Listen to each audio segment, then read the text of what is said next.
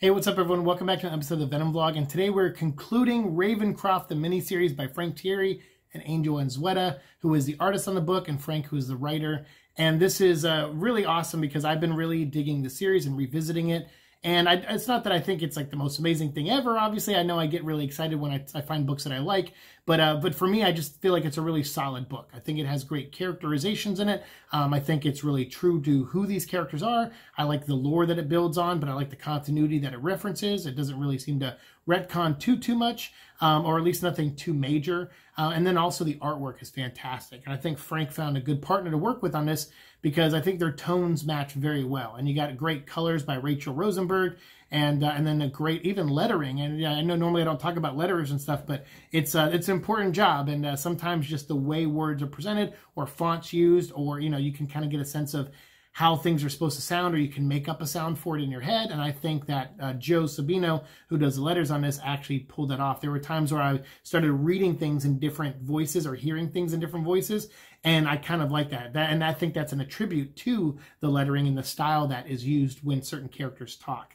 So I liked it, but there's a lot of action, because where we last left off, we had Misty Knight and Punisher teaming up. We had them down in the basement where all the unwanted chased them down to, or chased Misty Knight down to, and she ran into Punisher, and he just started cleaning house. He was killing everybody. And so she gets a couple guns, and then her robot arm has 3 claws come out of it, like Wolverine style. So she's cutting up unwanted. Punisher's shooting them. She's shooting them, and then she's shooting some more. And it's just a pile of dead bodies laying around them for sure. And it's really awesome. Great scenery, great artwork by Angel. And she's like, oh my God. She's like, guns, really? And she's like, how original? And he's like, are you the one with Wolverine claws right now? So yeah, I kind of like that little banter there. But obviously the stakes are pretty high, because upstairs, she got away. She was supposed to be tortured to get information out of John Jameson. So now that Bud, the creature, doesn't have that information, he goes right to John Jameson. He's like, okay, so we're going to kill you, and now I'm going to string you up next to Norman Osborn, because he was the one who let Misty Knight get away, and I don't trust him. So we're going to have you both watch this countdown happen. And he goes, and he's like, stabbing John. He's wounding him. And John is ready to give up. I don't know what it is, but something happened where John just feels a little broken. I don't know if it's because of Ashley there messing with his head or whatever, but he's not getting angry at these guys torturing him, and he's not getting angry that this place is going to blow up. Maybe because on some level John wants it to happen, maybe. I think John has one of those, he's mentally, he's kind of like, maybe I deserve to be punished, but I still feel like he knows Misty Knight and, this Ashley Kafka. He doesn't know if it's really her or not, but in his mind, he thinks it's her. So I feel like he would not want anything bad to happen to them. So it's weird he doesn't have a will to fight right now. But that also could just be because of how wounded he is. So as Norman's next to him, Norman is taunting him. He's like, what are you going to sit there and do nothing? And John's like, I don't know, what can I do? And so they bring in D-Man, they bring in Ashley Kafka, and they're like, all right, we're going to start killing these people if you don't help. And you would think that would motivate John. And he does get a little angry, but he still doesn't do anything. And so while, the Bud, the creature, is like trying to, or Bud the Unwanted, I guess, he's trying to get something out of John. I mean, John, apparently John has the knowledge of where the Jonas Ravencroft journal is, but John swears he doesn't know. So they're just continuing to torture him, and they're going to start bringing in other people to torture now. And so while all that's going on down in the basement, as Misty Knight and Punisher are shooting their way through enemies, they notice that they've ran out of enemies. And they're like, what's going on? And they go in the next room, and they see one alien, or they see a bunch of dead unwanted monsters, but they see that one unwanted alien-looking thing with the brain on the outside of its head. They see that, and it's killed. And so Punisher lifts his gun, and he's aiming them at, Kingpin, who's no longer brainwashed because the brain monster is killed. And his staff, which is Hobgoblin and Taskmaster and Moonstone and everyone, they're all aiming their weapons at Frank. And Misty's like, look, everyone stop. And Frank's like, no, I'll never get a chance to be face-to-face with all these scumbags. I'm ready to kill them all. And they're like, we're ready to kill you too. And she's like, no, like, what happened here? Like, I want to know. And like, just put your guns away. We have a bigger threat upstairs, and it seems like this place might blow up. So we have to get up there and stop this. And there's more unwanted upstairs. So we got to get up there. And so, Kingpin's like, yeah, well, we figured out that some brain creature was, controlling our minds. And then so we killed it. And then that's when the other unwanted came down here to try to stop us from getting back upstairs. but now we ran into you guys, so we cleaned them all out, and now there's still the few, you know, like dozen that are still upstairs unwanted, and then we got to go rescue Norman and, you know, John and everybody. So they're like, let's just team up and work together. And so Frank's like, I don't want to do this, but at least I'll have things to kill. So, all right, fine, let's go kill someone wanted. And he goes, but watch your backs, all of you. So he's still being Frank Castle about it. So upstairs, you know, Norman is taunting John Jameson, trying to piss him off, and he succeeds. And he's like, you know, and he says, you know, one thing I can count on, John, is that you hate me. He's like, you know, and I know you want to save these people. So, you know, the fact that you're not stepping up right now and you're not letting your balls drop and you're not turning into Man-Wolf, like, you make me sick. And so Norman spits on John. And I guess hearing all that, John nuts up, basically, and he turns into the Man-Wolf. Because remember, he lost that gem a while ago, but he's still been able to turn into Man-Wolf even without the gem as of the Carnage series that was going on, and then also during Absolute Carnage. So he has it in him, and so he turns back into werewolf, or Man-Wolf, I'm sorry, and bites right into Bud, and like about with a minute left to spare on the self-destruct, and breaks free. And then while the other, you know, Kingpin and his staff of villains and Misty and Punisher are blowing their way through all the unwanted outside, it's just one-on-one Man-Wolf versus Bud, and Bud loses. He gets bit on the neck and is bleeding out, and then Man-Wolf goes over and turns off the, you know, the self-destruct sequence. And Bud is like, you know, John, I didn't know you had it in you still. And he's like, yeah, neither did I. And then Norman's like, yeah, but that's because I motivated you. He's like, good work, kid. And then John, as Man-Wolf, turns to Norman and knocks him out. One punch knocks him out. And he's like, yeah, okay, thanks. Thanks for helping. So then we cut to a press conference. Kingpin is, you know, having, now that the place is secured, there's no unwanted there. It seems like he's okay with it just going back to regular operations. And he's actually got rid of the Hobgoblin and Moonstone. He hired them for this one thing, to kill the unwanted. Now that the job is done, he wants them out of there.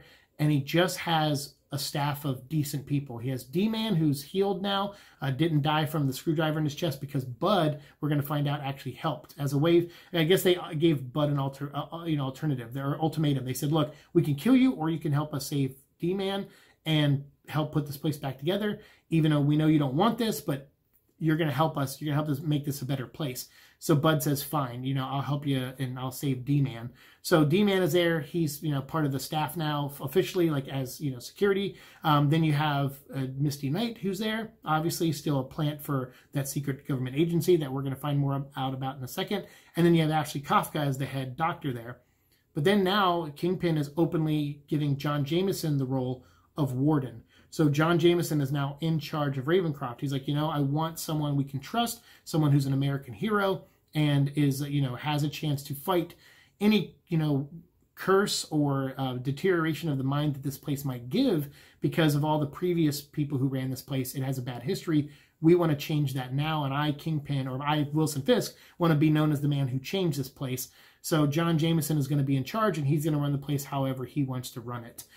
So then you have that happening on the news, and while that's happening, we go back to that room from the first issue where Misty Knight was talking to those secret government agents that had her as a plant inside Ravencroft.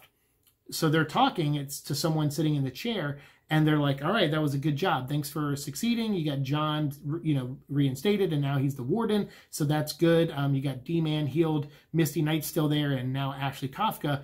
This couldn't have gone any better. Thank you, Norman Osborn.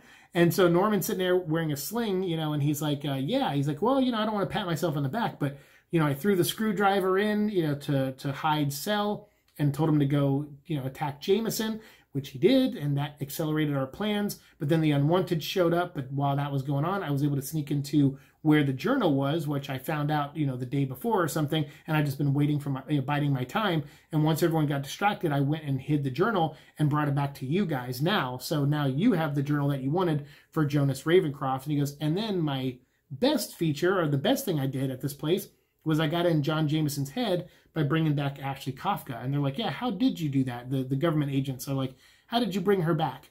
And he's like, well, you know, we haven't talked about this yet, but we're gonna in an upcoming episode when we do the second part of the history of Ben Reilly and Scarlet Spider and Kane Parker. When we do that second part, you're gonna hear more about this with the clone conspiracy story.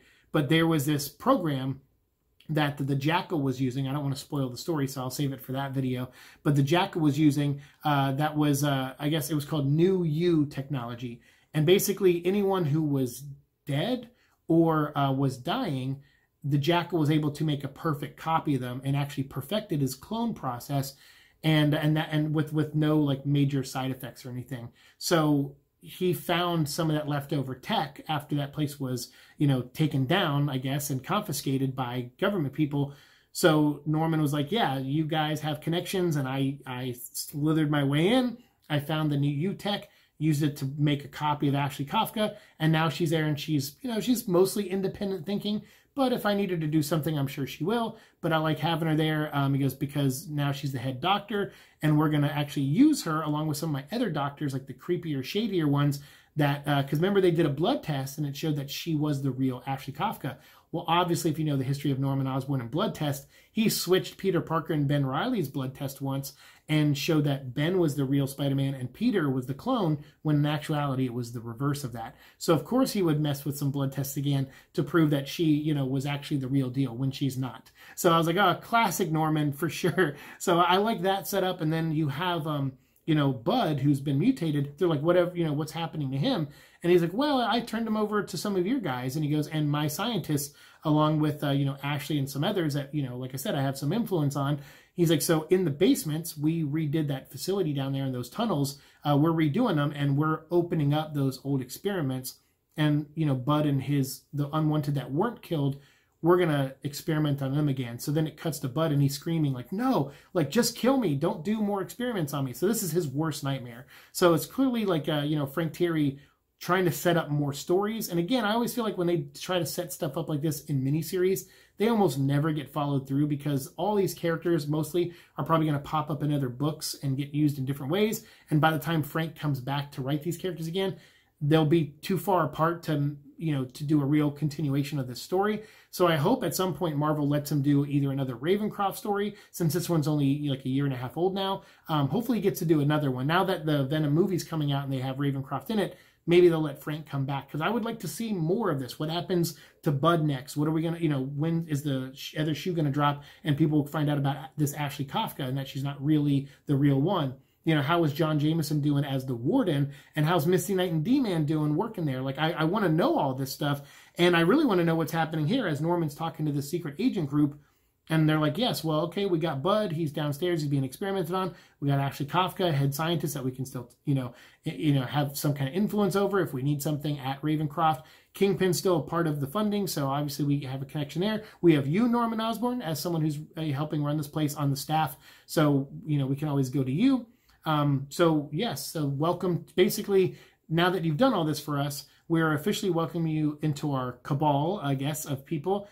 With our new group called Janus. And so Janus is like these 6 people that are supervillains, or some of them were even good guys, like James McDonald Hudson. He was actually Guardian for Alpha Flight. He was the former leader of Alpha Flight. So he's here on this Janus. So these 6 people, these government people that were talking to Misty to put her in there, Misty was just like one little thing that they sent in, but secretly Norman was their big play. So, you know, Misty went in to do something altruistic and just keep an eye on people and rehabilitate criminals. But Norman had a real task there to get the journal and to eradicate the unwanted and do all this stuff. And that's exactly what he delivered on. So he's talking to G.W. Bridge, a former S.H.I.E.L.D. agent, top security agent at S.H.I.E.L.D. So he's part of Janus. You have Contessa Valentina, who is actually played by Elaine from Seinfeld in the Marvel movies. She's Madame Hydra, I believe. So she's part of this group. Like I said, a Guardian from Alpha Flight. You have Malcolm Colcord, who used to be the director of Weapon X. And I think was also a character created by Frank Thierry, if I'm not mistaken, in like the later Wolverine issues, like 160 or somewhere around there. Or maybe it was sooner than that. But it was during the Frank Thierry run of Wolverine in the early 2000s or mid-2000s. Then you have Monica Rappaccini and Madame Viper. And I think Monica, if I'm not mistaken, she worked for AIM and MODOK for a while. And Viper is another Wolverine villain who was part of Madripoor, and I think she was even in the Wolverine movie, The Wolverine, where she like had like the snake tongue or whatever. So that's Madame Viper. So that's Janus, and they have hired Norman Osborn to kind of be their eyes and ears inside Ravencroft. But now that Norman's cured of his sins, and if that sticks even after Nick Spencer leaves the book, I want to see how Norman still interacts with these people now that he's like a slightly better person. I'm kind of curious. So let me know what you thought. I thought this series was great. Again, it's, you know, I'm not going to sit there and say it's like one of the best comic books ever written or anything, but it was consistently well done. I think it's structured really well, paced really well. I mean, there's a couple scenes in this that I thought were a little rushed, but I understand it's the last issue. I think if Frank had 6 issues on this, that would have probably been a better paced book overall. But, I mean, not really. It would have just been probably thrown more action in as filler. I think the story that's here really works, and I like the setup. So I hope that Frank gets another chance, and Angel get to come back to this and do another Ravencroft miniseries, because I really, really enjoyed reading this. I thought this was great, and even though it doesn't tell us too much about everything, it isn't a good setup. But to tie this back into symbiotes just a little bit, I think we should talk about the post-credit scene where guards are coming in, they're cleaning up the place. They're like, all right, so a lot of people here died. We need to restaff this place. You know, Janice is bringing in their squad to be security and everything like that. So they're coming in, they're taking up the bodies, you know, bringing them to be buried and all that. And they go down into the basement, and that's when, you know, because this is before they bring John Jameson, everyone back. They're like, all right, everyone, some of the inmates got away. Punisher got away. He shot his way out of this place. So we got a new warden and everything. So we'll bring the place back in a couple days, but we got to clean it up, clean the blood up, the bodies. We got to do all that. That's when they transported the unwanted downstairs without being interrupted, without John knowing. So while all that's happening, you have these 2 guards that are going down into the basement where the unwanted were, and there's a secret room down there, and you see this spiral on the wall, and one of the guards says, "God is coming," and he takes off his glove and puts his hand on the wall, and there's a spiral tattoo, and he puts it on the spiral design on the wall, and it opens up a secret door. And then the other guard's like, "Whoa, what's that? What are you doing?" And he turns around, takes a gun, and blows that guard's brains out. And he says, "We can't have any more distractions." He says, "God is coming." And he goes, and he needs someone. He's like, "We really need to get a very important person free of their shackles and and he's been hidden down here, buried in this secret room. And we need to make sure that because he can see through us, that he knows where this, this body is, because he's going to want to use it." And wouldn't you know, it's the body of the first inmate ever of Ravencroft, which is Cortland Cassidy. Here lies Cortland Cassidy. May Null have mercy on his soul. So this is obviously setting up the story we got. I think we got a one-shot during King in Black that had Cortland Cassidy being resurrected. So that episode already talked about, so I'll put it down below if you want to watch it next, along with all the other Ravencroft videos that we've discussed so far, like the 3 one-shots and then issues 1 through 4. And then I'll find that video link and I'll put that down as the last video. So you can now from here go and watch that one in case you missed it from King in Black. So yeah, so all this is set up. It's really good. But again, I still want to know more about this place. I want to know more about the stories and the inmates that have been here, and the everyone that's worked here, and all the great stories that you can tell with this place. I really want to see it again. So hopefully this Venom movie is a banger and makes a lot of money and gets a lot of people excited for stuff that is featured in that movie. And hopefully that'll give Marvel the incentive to go back to Frank Thierry and Angel and say, all right, we need another Ravencroft miniseries, because these 2 are the perfect people for the job, and I want to see more from them. So thank you so much for watching this episode. Whether you agree with me, disagree with me, whatever it is, let me know down below. And as always, we'll continue our conversation down there. But I knew I was going to rant and ramble on this one, because there's just so much about this story that I really liked. And it was refreshing to read something that I got this much into. But I also saw Frank Thierry just having a blast writing, and also Angel having a blast drawing. It's really a fun and well done book, in my opinion. So if you haven't read it yet, go check it out. Go buy it now. Add it to your collection, and hopefully we get more Ravencroft stuff very, very soon. So thanks so much for watching the show. As always, hopefully all these videos got up before the movie comes out, and now I'm going to try to at least take 1 day off and get some sleep and get ready for the movie and all the stuff that's going to come after the movie comes out, because even though my work is partly done now that the movie's done or coming out, my work is also just beginning in some ways. So we got a lot of stuff coming, more videos to you very soon as we count down to episode 700 and hopefully crossing 2,800 subscribers. That would be really awesome too. So let me know your thoughts of this down below. Like I said, we'll continue the conversation down there. Thanks so much for watching the show. Like, share, subscribe, all that fun stuff, and I'll see you in the future. Peace.